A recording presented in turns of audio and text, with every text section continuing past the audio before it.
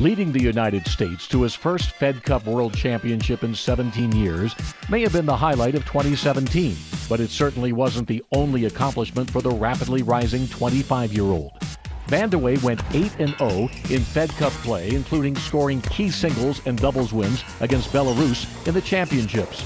Sandwiched between the year-round Fed Cup World play were impressive performances globally, including storming into the semifinals of the Australian and U.S. Open, enough to catapult Vandeweghe to a number 10 ranking in the world.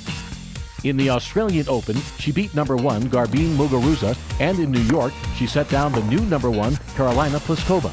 At Wimbledon, Vandeweghe advanced to the quarterfinals before suffering a narrow 6-3, 6-3 setback. Ladies and gentlemen, a 2017 Professional Star of the Year, CoCo Vandeweghe.